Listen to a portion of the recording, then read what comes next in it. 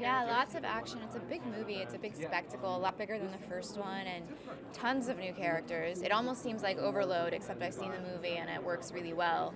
But if I was a fan, I would be like, how are they going to fit all of those people into this movie? But they do a really good job. I'm excited. I'm actually really proud of it, so I'm happy for people to see it.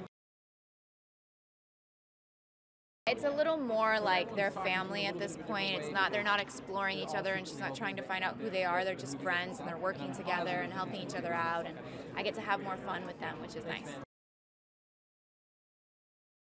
I mean, I guess it's kind of surreal. I separate myself from it a little bit. You have to.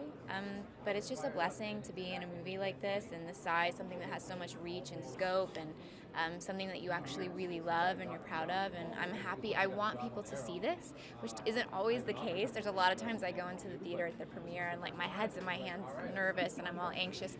And this time I'm really excited because I know people are going to love it. I mean, it's tons of action, and I feel like there's a lot of, I don't want to say heart because that's so cliche, but there's a lot of interaction between the brothers that I think is really important, and that I think they did a really good job with. The guys that play the turtles are amazing actors, and so they captured some really special stuff.